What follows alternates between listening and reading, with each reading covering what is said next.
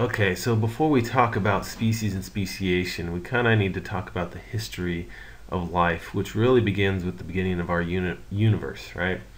So about 10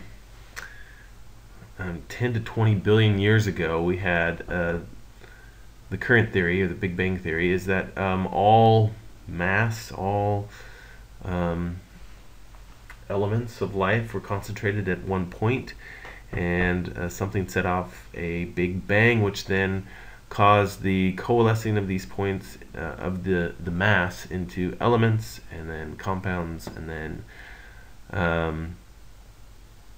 that is what comprises our universe.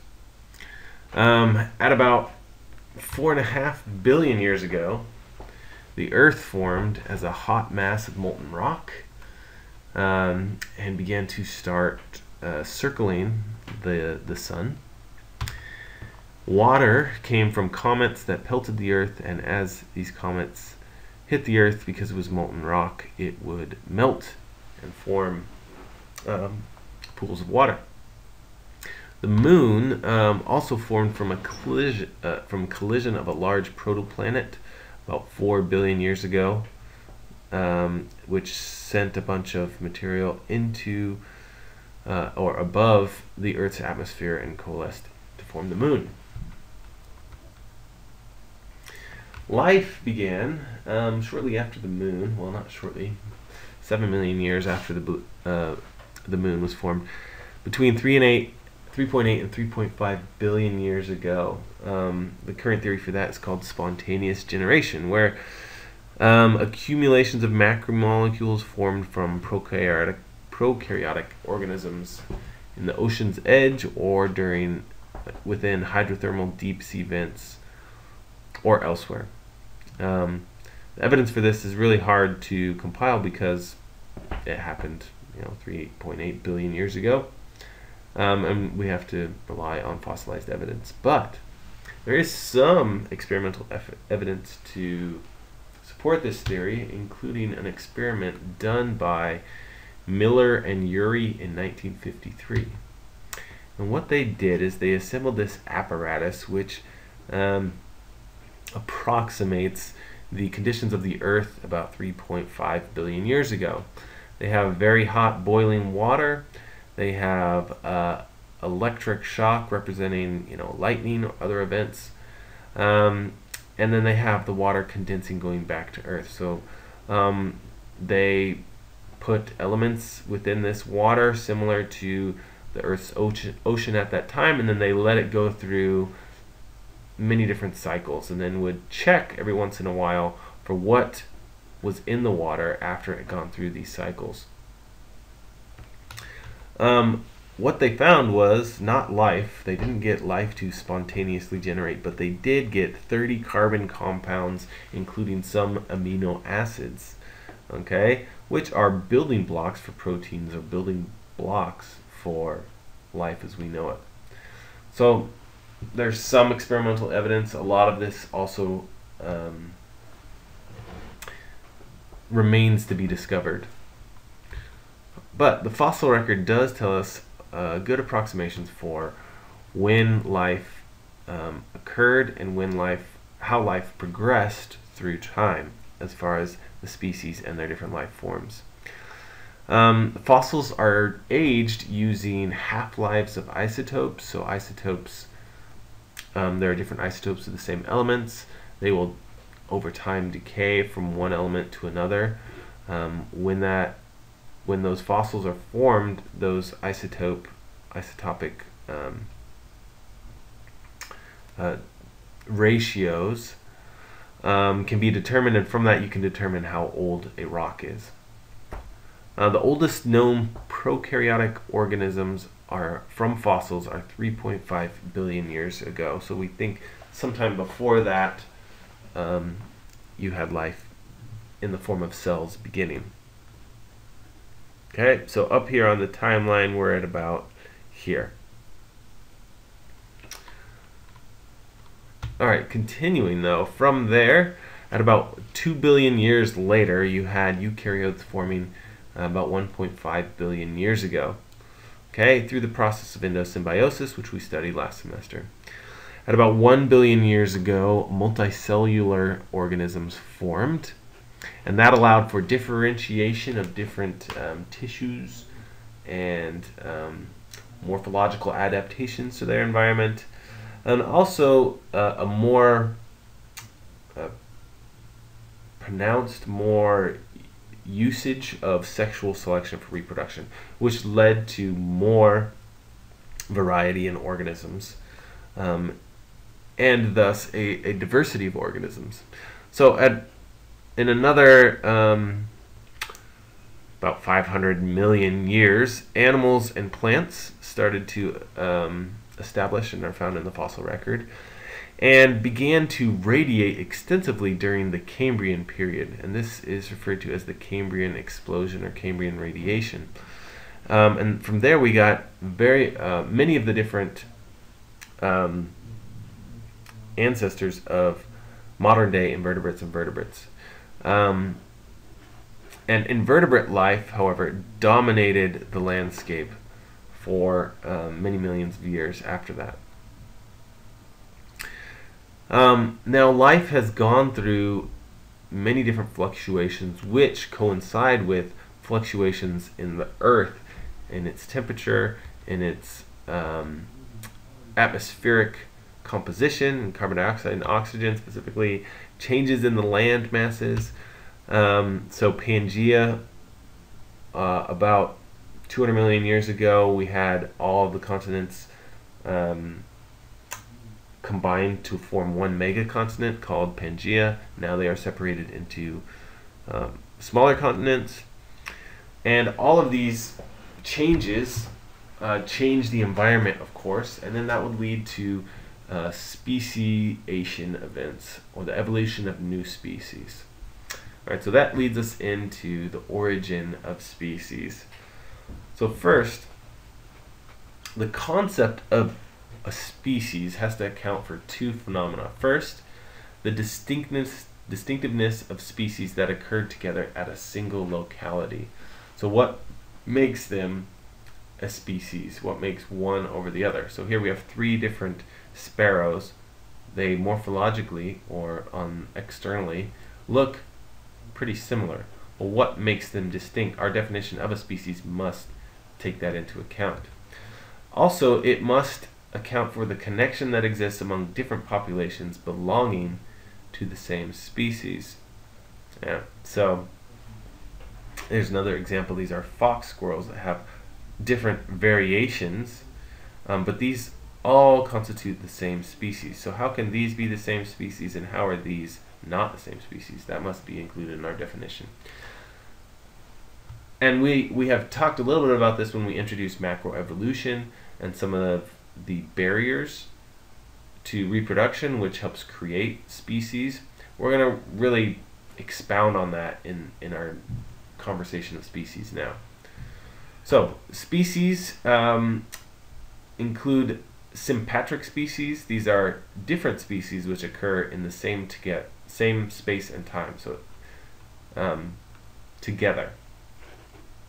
So for example, here are 4 different types of squirrels. So you have a flying squirrel, you have a gray squirrel, a fox squirrel, and this is a woodchuck or a marmot. You can see, I've seen a few of these around town.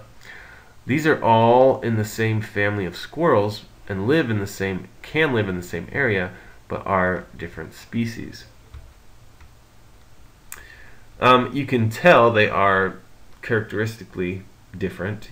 They're different in size, different in specializations, such as these gliding structures on this flying squirrel. They're different in color, and they also utilize different parts of the habitat and behave separately. So even if they do look similar to us as humans, they have mechanisms and ways to recognize members of their species and members of other species. So sympatric species avoid mating with members of the wrong species in a variety of ways. We've kind of talked about these before. There can be visual signals such as coloration, sound production. So there's an example of your book of these bugs which are morphologically very similar, but produce different calls, and by those calls they can identify different species. Similarly, different species of frogs that overlap in certain areas have different mating calls, or will call at different times, and those different mating calls will prevent them from mating with each other. They may also have chemical signals such as pheromones, or electrical signals such as which can then be sensed through electroreception. Within species, you may also have subspecies, which are individuals in populations that occur in different areas, and they may appear to be distinct but are actually part of the same species. So an example is the subspecies of rat snakes, which occur up and down the eastern United States. They morphologically look different in their coloration. So in Virginia, we might see this black rat snake, whereas down in Georgia, you might see this gray rat snake. And so these are all different subspecies. However, they do interbreed within the borders of their geographic regions. So that gene flow prevents them from becoming different species. The biological species concept, as defined by Ernst Mayr, if you remember, is that groups of species are actually defined by their ability to reproduce.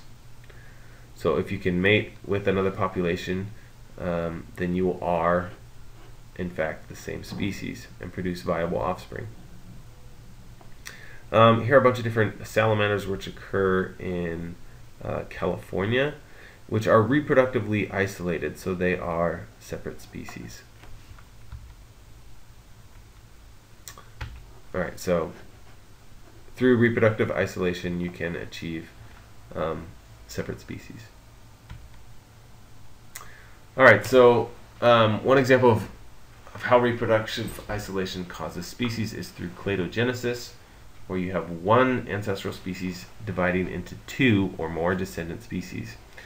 If these species are defined by the existence of reproductive isolation, then the process of speciation is identical to the evolution of reproductive isolating mechanisms. So, for example, in cichlid fish in Lake Victoria, there are modifications of their jaws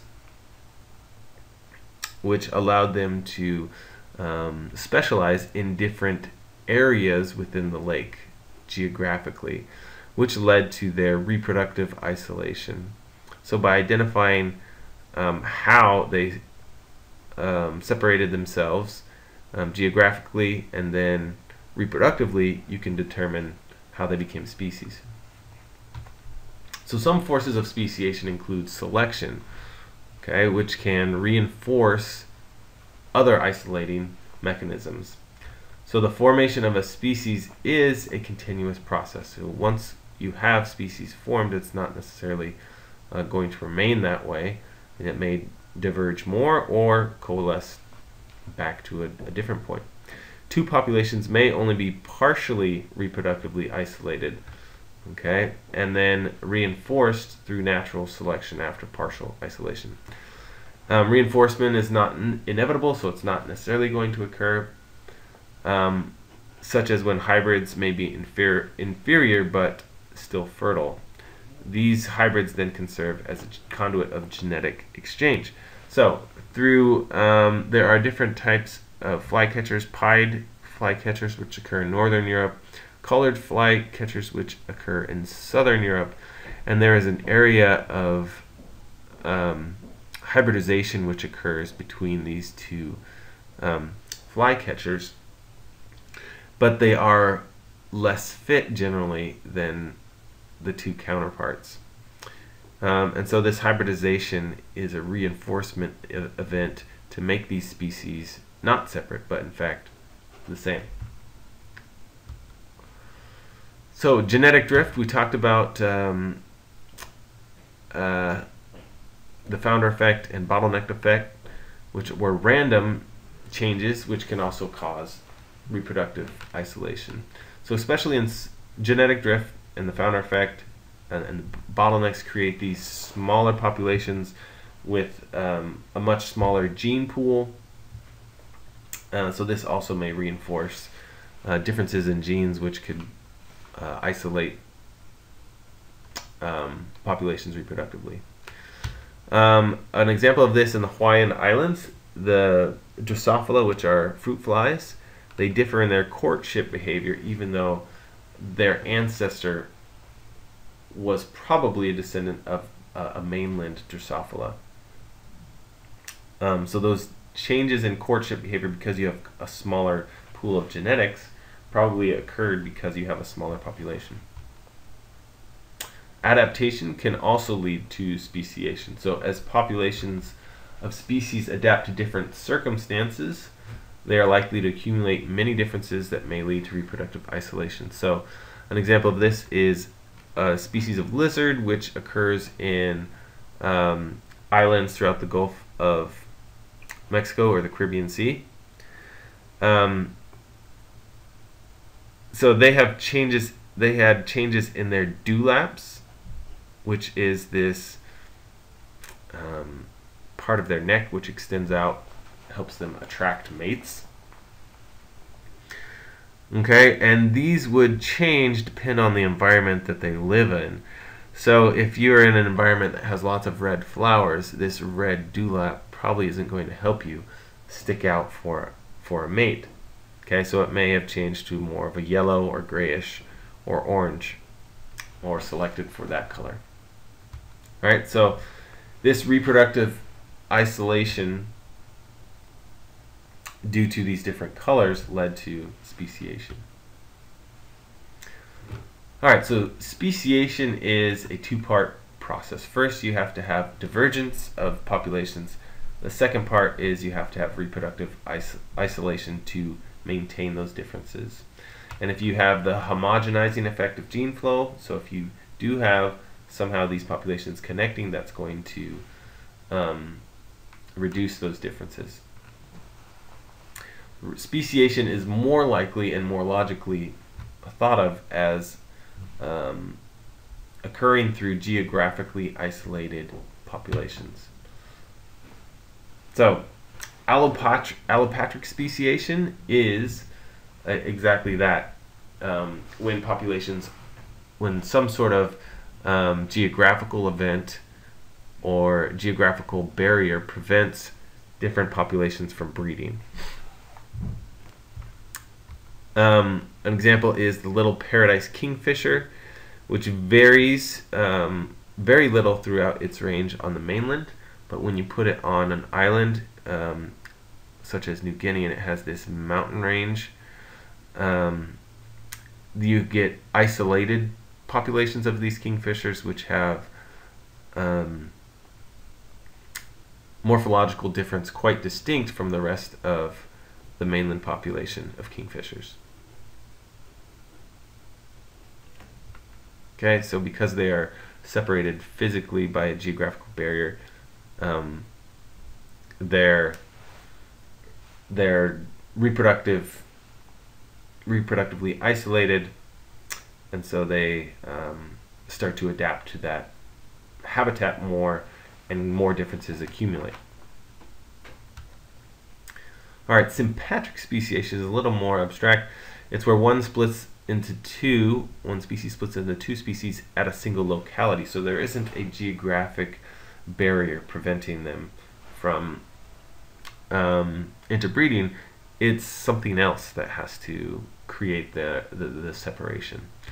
So one type occurs commonly as the result of polyploidy, or events which cause a duplication in the chromosome number. There are two types of polyploidy. First is autoploidy, which is where all the chromosomes arise from the same species, and an error in cell division produces a tetraploid. Okay, a tetraploid cannot produce fertile offspring with normal diploids, because you would have a haploid gamete and a diploid gamete, and they would produce a triploid organism. So that would be a means of reproductive isolation. Now, allopolyploidy is where two species hybridize, resulting in offspring that have one copy of the chromosomes of each species. And that by itself cannot reproduce sexually, but if another polyploidy event occurs where those chromosomes double, now you can make fertile gametes through the process of meiosis. So allopolyploidy relies on hybridization and then a polyploidy event.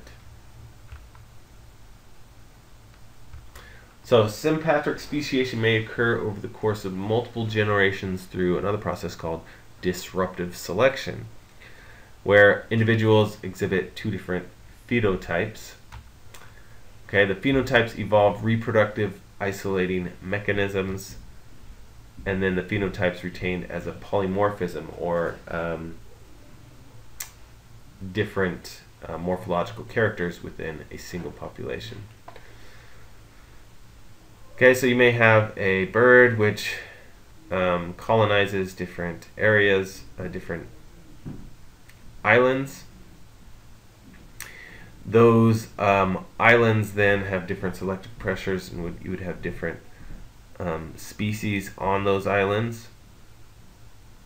And that can result in different adaptations within those islands. And then the colonization of those species back to these other islands. So then you would have different species on all three islands. So after you have your evolution specific to that island, a reproductive event would occur.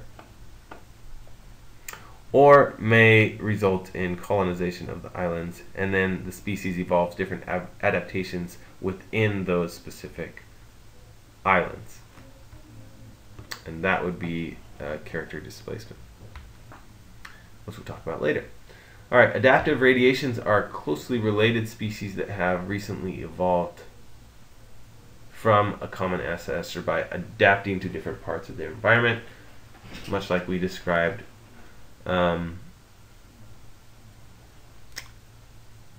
with this figure. So it occurs in an environment with few other species and many resources. Okay, so this occurred with the Hawaiian and Galapagos Islands, where the species from the mainland was probably of the finches was probably under a lot of competition from other species and had a very small amount of resources that it specialized in. But once it colonized the new islands, there was a vast array of resources it was available to take part of. And then it was able to radiate from there and specialize in the different types of resources. So character displacement also occurs when natural selection in a species favors individuals that use resources not used by other species.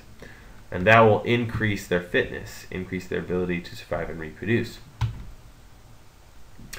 These differences in trait will then increase in frequency over time, and the species will diverge.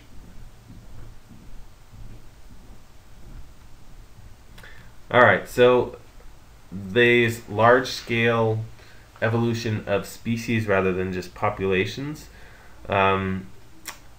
over time there are two different theories for how frequently, I guess, these speciation events occur. The first one is gradualism, where these accumulation of really small changes results in a standard amount of speciation over time.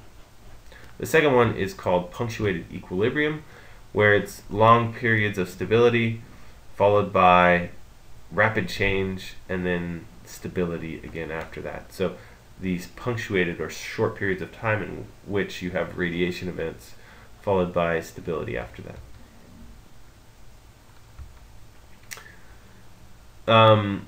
Both of them are kind of the extremes of a continuum.